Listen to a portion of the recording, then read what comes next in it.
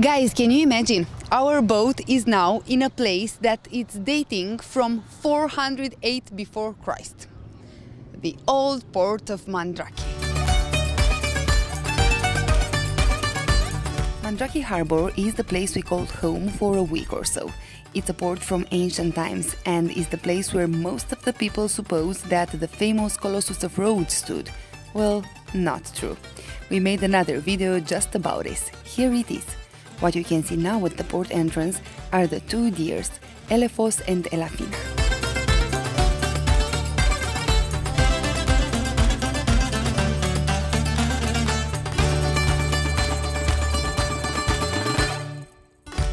In Rhodes, Meltemi wind is very strong, and this harbour is the perfect shelter for the boats.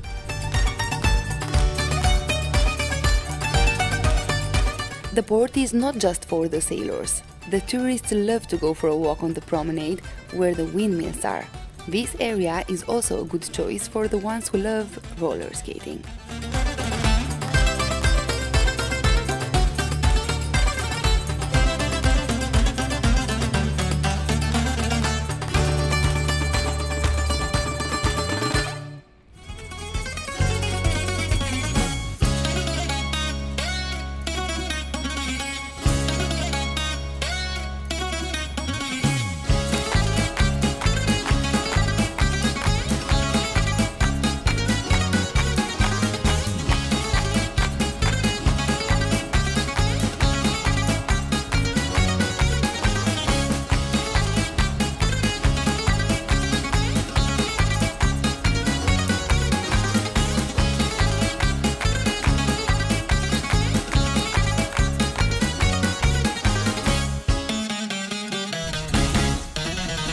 This is the fort of St. Nicholas. It was constructed by the Grand Master Zacosta in order to protect the island from the intruders, and it was adorned with a relief of St. Nicholas, the protector of the sailors.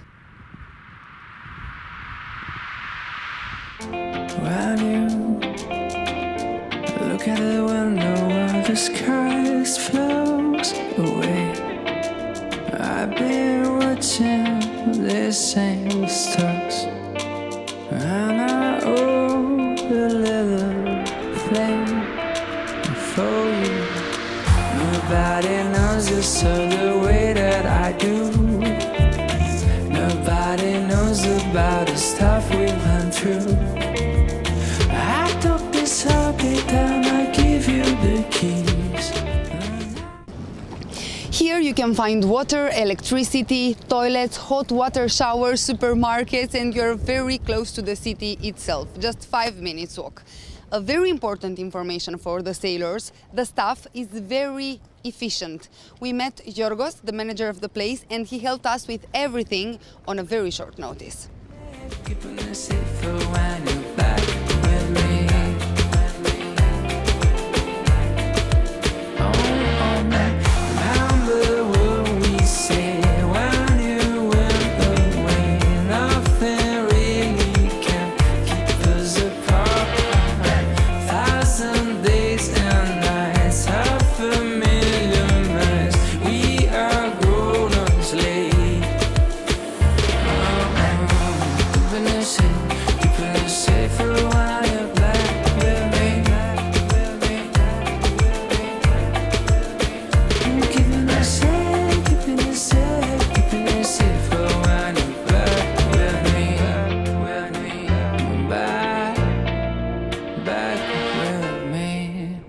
Suntem în portul Mandraki, ce a fost odată un port militar în antichitate, cât și în perioada cavalerilor ioaniți.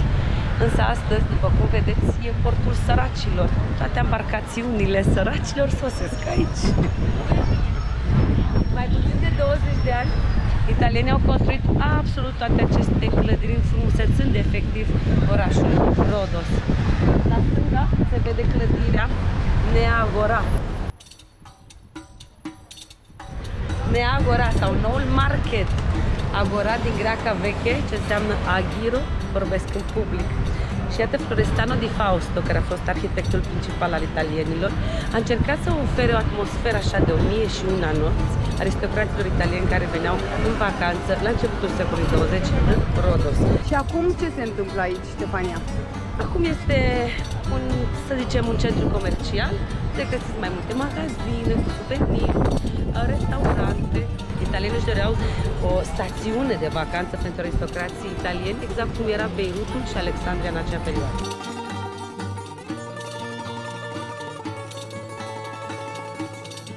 Mandraki is also the headquarters for the daily trips by boat.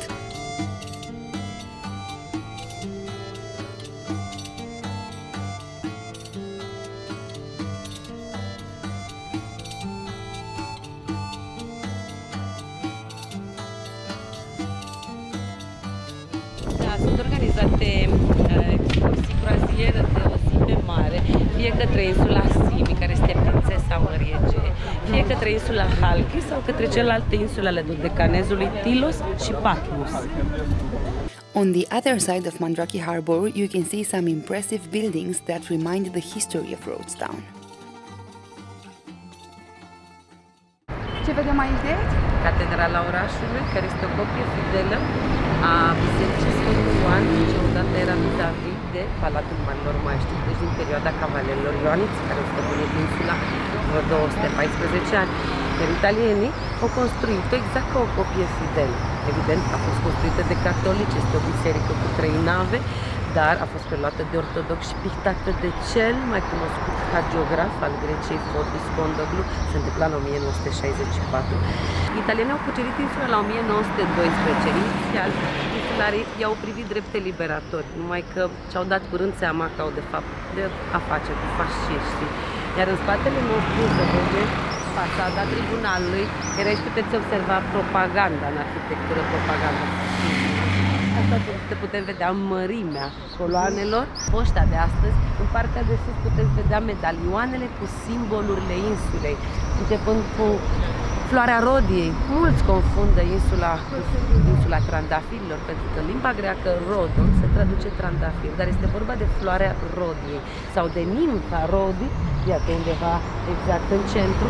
Nimfa rodii este iubita zeului soare, de care el s-a îndrăgostit, s-au iubit, au făcut 7 băieți, au avut și 3 nepoți, pe Camiros, pe Ialisos și pe Lingos. Sunt cele 3 orașe state însă fondate în secolul 11 înainte de Hristos de către Dorie.